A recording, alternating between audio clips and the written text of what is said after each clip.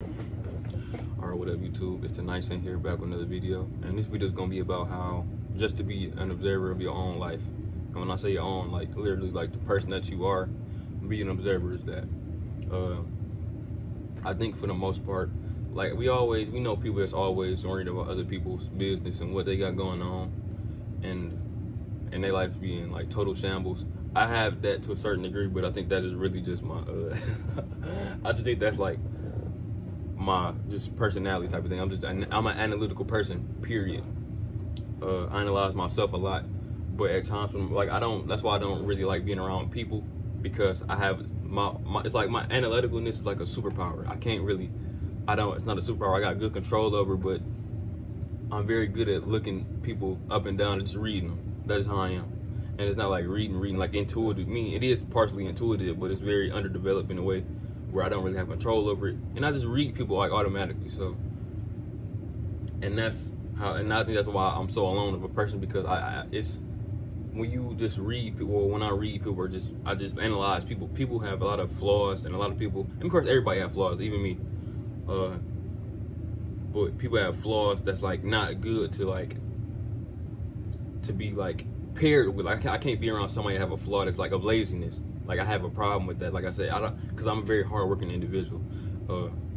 I would like when I was younger, I didn't understand it. Like I said, I'm like very much like a robot. Like I said, I gotta go to work. I gotta go to work. I don't care. I'll get up and go to work, even if it's somebody else. That's my goal. And right now, I'm trying to shift that, and I'm getting up to go to work for myself. I'm trying to start a business for myself. I'm trying to make a life for myself. So I'm trying to shift my attitude to, okay, we need to get up every day, no matter if you go to work, no matter if you're tired, to get up and go to work for yourself and start to develop your own stuff, so you can work for yourself and really start to, be your own person. But when I was growing up, I was always the type of person, like I was going to work, but I had zero direction. I had zero direction in what I wanted to do with my own life, and it kept me stagnant in a way. But one thing I did do, no matter what was going on with my life, whether it's, a family member died or whether my own mental state, I went to work. Can't say that's good or bad, but it's a good discipline that I had in me, just to get up no matter whatever the circumstances are, to not put my own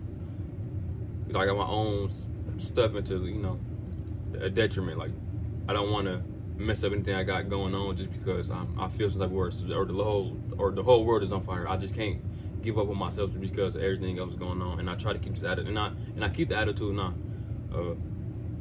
I'm getting better at it now, and like I said, I'm trying to focus my energy on this YouTube channel and keep moving forward. Yeah, I forgot what I was talking about. I forgot what I was talking about. But yeah, being an observer of your life. I'm very much analytical with everybody around me. I don't want people that are gonna hold me back. I don't like I said, I'd rather be by myself if I don't have no friends or there's people around me that's supportive enough to help me push me forward. I'd rather be by myself and just, thug it up by myself and figure it out by myself. And that's usually how I am. Until, like I said, I can find some solid individual. I may not ever find nobody that's solid, but that's just how I am. So at times I catch myself falling into this habit of really deeply analyzing people, to the fact where I'm switching over to the bot area, and I'm worried about what they be doing and how they became the way they became, and it fully takes me out of my own little mindset in my own mind and what I got going on, because I'm so deep in analysis and other people's problems, and like I said, it caused me to lose sight of what I got going on. Now every now and then, like I said, whenever I feel like I catch myself going into that type of mindset, I tend to take a step back and just start to analyze my own iniquities and all, the flaws and even the pros in myself, and just try to ground myself and okay, Kevin, this is what you got going on, this is what you need to work on, this is what you're doing good. And I just try to be honest with myself during them times. I think that's one thing I've been doing pretty well, is I've been starting to detach from just myself in a way. I'm starting to lose my bias for myself. I think that's just detaching, a healthy form of detachment, where you let go of something that's eventually gonna leave anyway. So I forgot who said that, but I got it from a dude I watch on YouTube, Matt Zudana. I guess I like his content. He always talks some crazy shit on there. It ain't crazy, but just see you talking spicy on that stuff. But yeah, it's just it's very becoming very detached with just the real, well, reality, the illusion, whatever you want to call it. But that's just how I am, and I'm just starting to take even what I say like with a grain of salt. But of course, you know, it's just, I'm trying to be objective. I'm trying to be honest with myself, and not allow myself to be deluded. Like, that's one thing I don't like, is being in other people's delusion. Like, that's why I have a hard time people like being honest with people, because I'm gonna be honest to people to a crazy amount, not a crazy amount, but to a very, like, I'm borderline harsh with it, but I mean it's the truth, and I mean, but at the same time I get to this point where just because it's true don't mean it need to be said, you know. Like, some people, I think you gotta allow people to live in their delusions. You gotta allow people to just live their life in the way that they want to, and I think that's one of the most heartbreaking things about life, is that you have to just allow people to go through their life, and you can't really, you know, chime in unless they ask you. You know what I mean? They ask you, hey, go ahead, but you have to learn how to detach from people, especially like loved ones, because I think that's the hardest. It's hardest because that, you know, you love them and you want the best for them, but you know, they just don't, they don't see it until, you know, it's too late. But yeah, so in many ways I would just shut everything out, and then I would put like the, you know, the cameras on me, and everybody, not everybody, but everybody, metaphorically speaking, like all the cameras would be on me, and I would just be observing my own life and where I'm going wrong with my own life, so I can, in a way, like, it grounds me, and it puts me back in reality, so I'm not worried about other people and what they got going on, you know.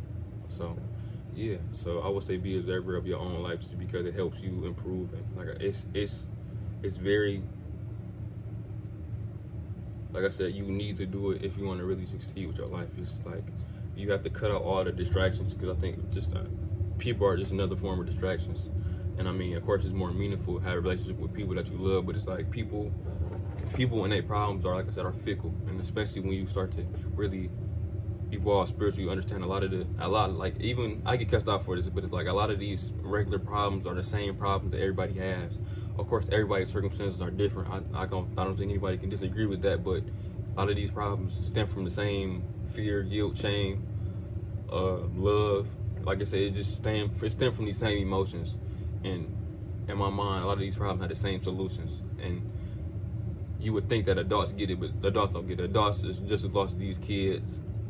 And they're trying to act like, you know how adults be trying to like talk about the younger generation, like it's how is something wrong with it. And reality is that the older generation is just as bad as the younger generation. Like, it's like I said, we're just in a world right now full of just people that lack compassion and understanding, and it bothers me, and it makes me just want to retreat back in even more, because I have a big heart. I don't know where I got this big heart from. Of course, the universe gave it to me, but I have a lot of love in it, and I refuse to go out and for people not to understand me and not to appreciate it. Like, that bothers me, that I wasn't raised in a household full of love, and for some reason I got so much of it, and it's making me fear, you know, who I give it to. And love is not like an intimate, I mean, it's an intimate thing, but it's also just like one form of love is like knowledge. Like, that's what I do with the YouTube channel, is that whenever I know and whatever I gain in terms of knowledge and wisdom that, you know, I experience and gain through my life, I want to share that with people, so, you know, people can also just learn from it, or just for entertainment. Of course, it's YouTube, we're gonna be entertainment purposes, but I just want people to see my journey and, of course, grow with me. And, you know, like I said, this is ultimately me trying to like gain a community and just grow a community of people that are like me in a way, you know. So, and this is how I'm growing myself and evolving. I'm becoming a leader, just becoming a man, or just evolving spiritually and just doing what I think I'm destined to do, which is to teach. So this is what I'm doing. So yeah, I thank y'all for listening to my tangent. But if you like the video, like, comment, subscribe, and I will see y'all later. Thank you.